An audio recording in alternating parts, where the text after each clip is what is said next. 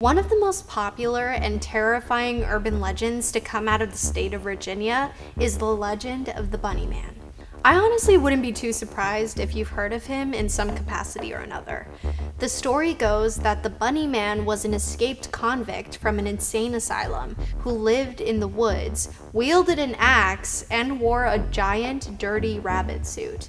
He dismembered and feasted on wild bunnies, and he really liked his privacy. Some say the Bunny Man was a real person, while others say he's a spirit that haunts the Colchester Bridge.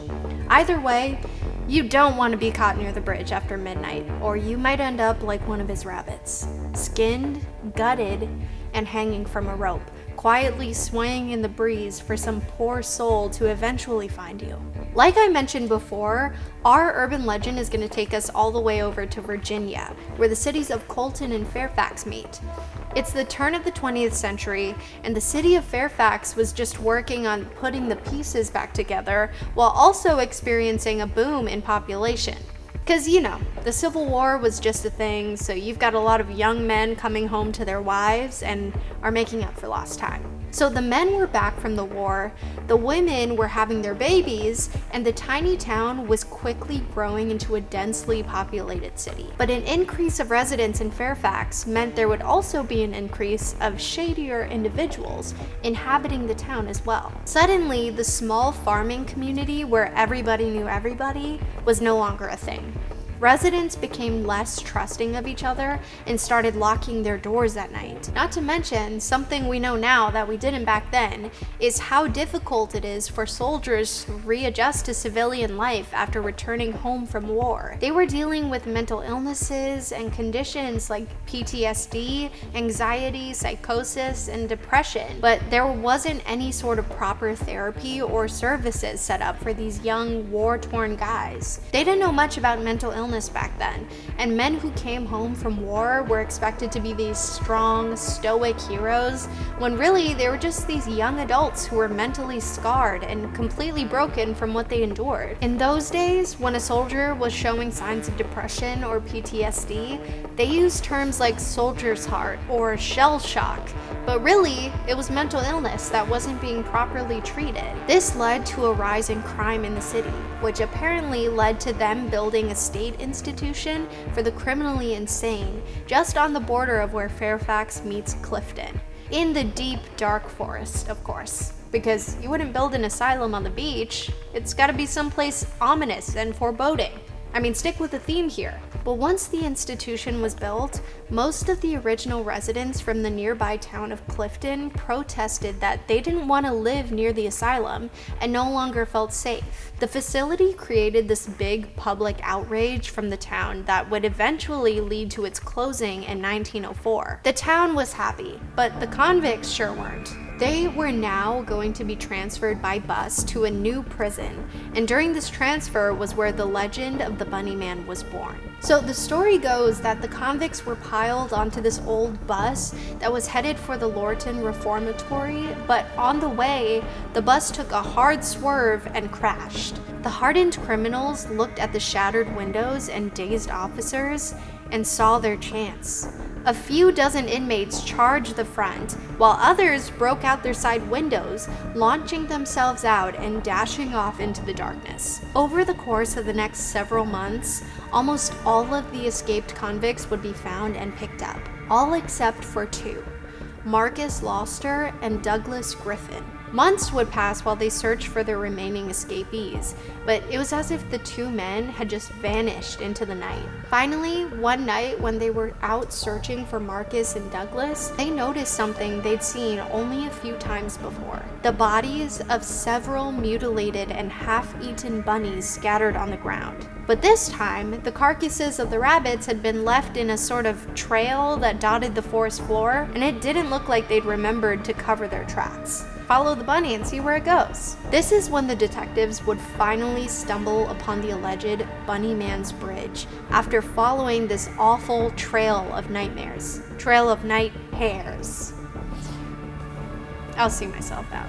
So this overpass was the Colchester Bridge, or as it's still lovingly referred to by residents today as Bunnyman Bridge. The story goes that under the overpass, the cops found more mutilated rabbits that had been strung up and hung from the bridge, kind of like wind chimes that swayed gently in the breeze. To their horror, the men saw that past the hanging rabbit carcasses was the body of Marcus Loster, dangling from the bridge with a handwritten note attached to his foot that read, "You'll never find me, no matter how hard you try. Signed, the Bunnyman." Bum bum bunny. According to legend, if you dare walk below the bridge after midnight, the Bunnyman will cut you up and hang you just like he did to Marcus. But whether or not you believe the stories to be fact, fiction, or fluff is truly for you to decide. And while most urban legends become more dramatic and embellished over the years as they're told, you might be surprised to learn that the legend of the Bunnyman really is rooted in a mysterious incident that happened in Fairfax in the 70s. So while that might not necessarily go along with our turn of the century insane asylum themed legend, there really was a man who dressed in a rabbit suit, wielded an axe, and terrified the city of Fairfax for a brief moment in history. This legitimate account was reported about in the papers, and since then, dozens of different stories of Bunnyman lore have emerged over the years. And God, some of them are so melodramatic and fun.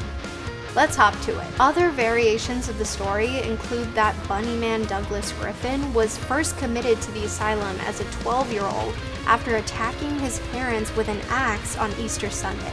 Clearly, we're embellishing a bit, but wow, we love a good story. Other versions claim Douglas was the only inmate who was never found, and that on Halloween night, several teens were hanging out under Bunnyman Bridge when they were attacked at the stroke of midnight.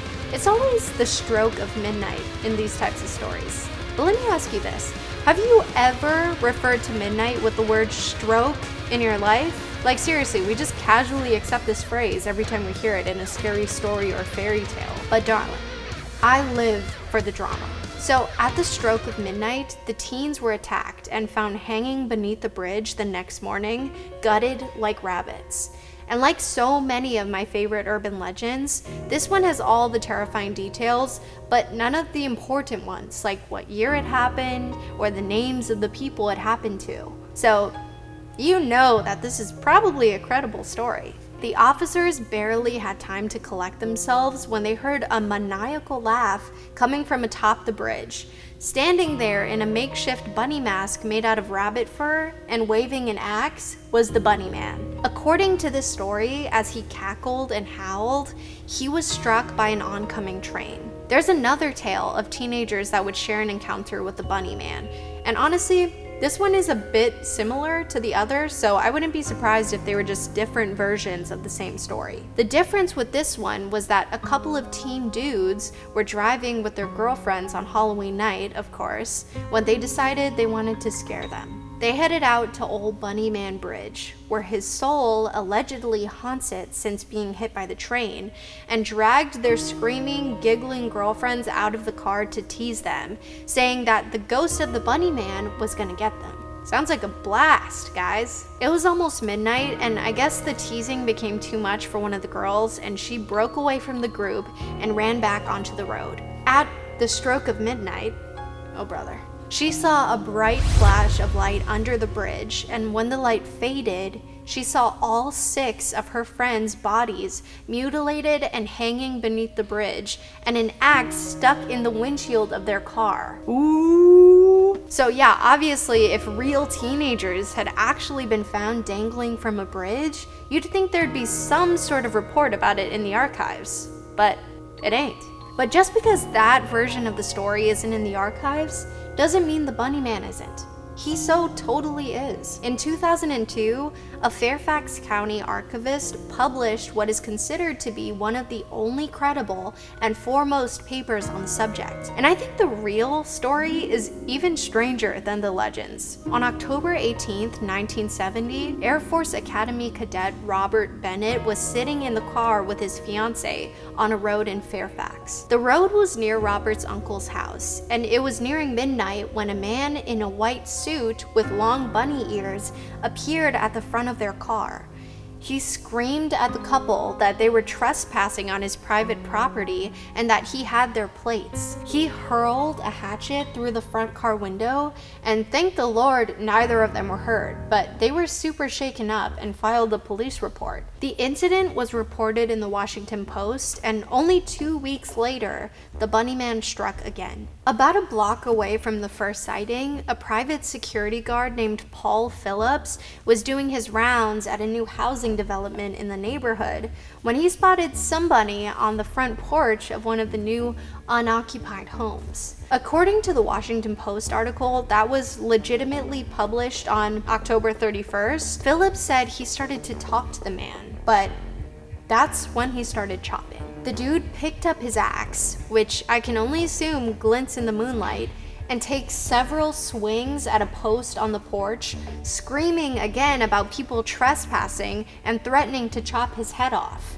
After the newspapers ran the story, apparently Bunnyman himself contacted the local authorities. He told them he didn't want the new houses being built in his woods and that there would be consequences if they did. What? No money eggs at Easter? He told authorities that he'd meet with them at the Colchester Bridge, but never showed up, and was never heard from again. But when word spread that the bunny man had contacted the authorities himself, there was an all-out media frenzy. Stories and sightings of the bunny man were being reported from all around the country, leading to dozens of local teens trekking out to the bridge for a thrill. In 1970 alone, there were apparently over 50 bunny man sightings reported from all over, and nowadays it's tradition for local kids on Halloween night to go exploring under the bridge in hopes of spotting the man in the fursuit. The archivist who looked into the legend, Brian Conley, was actually able to track down the now married couple who first reported the incident over 45 years earlier.